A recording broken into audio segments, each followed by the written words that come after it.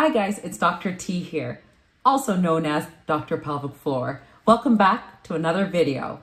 The goal of my channel is to discover, listen to, and promote stories from overlooked voices, including my own, and not to mention a little education as well. All right guys, let's go.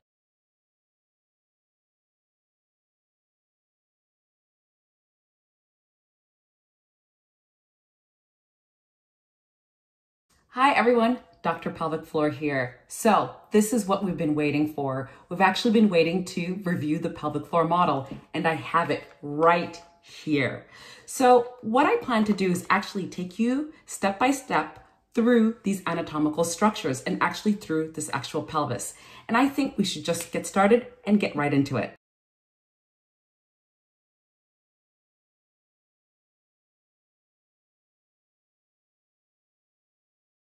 So here you can see the pelvic model with all the pelvic organs within it.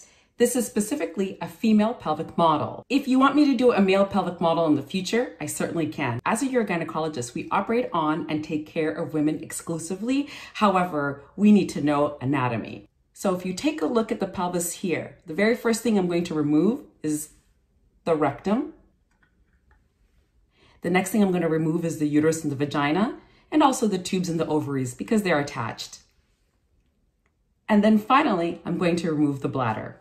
So then what is that? There's more inside there. It looks like it's the pelvic floor. That pelvic floor is important. I can tell you, it's important in the dysfunction of pelvic floor disorders, and it's very important. And I think that this is something that is often overlooked and or not well explained and or did you even know it was there? The pelvic floor is beautifully designed.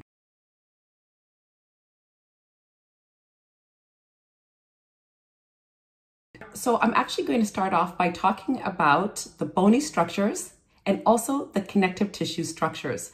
I'm going to be talking about the major connective tissue structures and the major bony structures. The white parts are the bony structures. The light blue areas are the ligaments. The red areas are the muscles. Of course, there's going to be some other red areas that are not muscle. However, this is just a general orientation. You might be surprised to know that the pelvis actually doesn't sit up and down, even when we're standing up straight. It's actually a little tilted in us humans. If you can imagine, if you could put your hands on your hips right now, or where we call hips, if you can put your hands right on your hips, you can feel a strong bone. That strong bone that you're feeling is actually right here. And this ridge here is called the iliac crest.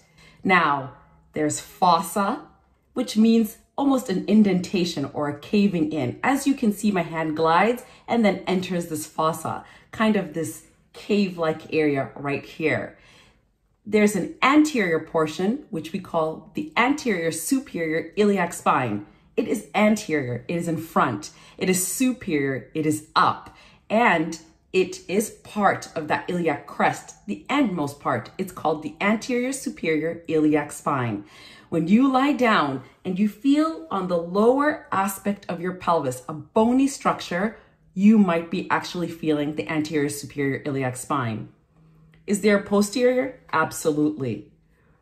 If you follow the iliac crest and come down to this location right here, you've got the posterior superior iliac spine. Now, it might be a little bit harder to feel, but for those in the know, if you go down and feel at the upper aspect of your buttocks, you'll be able to sometimes feel the posterior superior iliac spine. This is the pelvic girdle. Now, you might be saying to yourself, what about this? This is actually the vertebra and also the discs here, and they insert into the sacrum. The sacrum certainly is part of the pelvic girdle.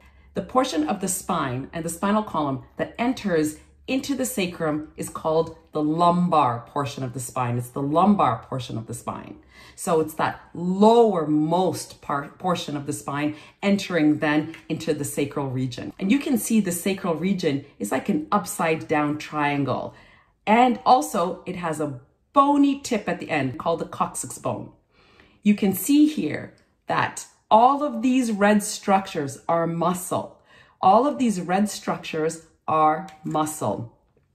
Muscle is intimately associated with the sacrum, the coccyx, and also surrounds and makes up the pelvic floor.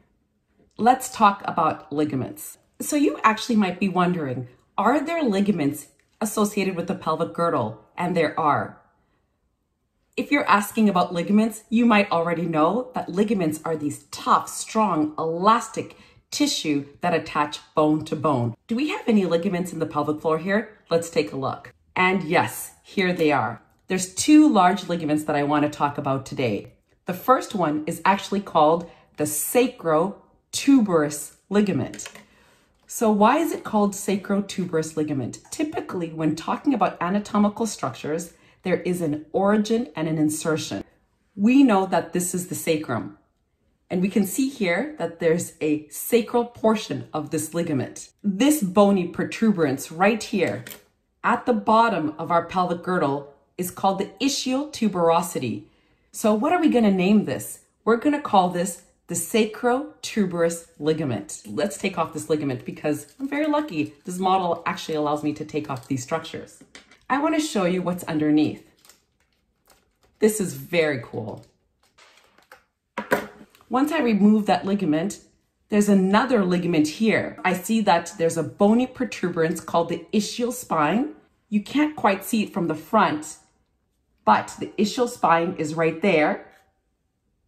And the ischial spine is right there. It's actually a very important landmark in obstetrics and gynecology and in urogynecology. So if this is called the ischial spine, and also this is a portion of the sacrum, then this is called the sacrospinous ligament. Sacrospinous ligament. So now you can see the sacrospinous ligament has been identified. We can see here the sacrotuberous ligament has been identified. But you might say, well, here is a stretch of blue that goes up here. These are simply the posterior sacroiliac ligaments. But the main ones I wanted to show you were these. We already know that that's the coccyx bone. This is the pubic bone with the pubic symphysis in between. If you feel at the lowermost part of your abdomen, your lower pelvis, and you feel a bone there, that bone there, most likely that you are feeling, is indeed the pubic bone.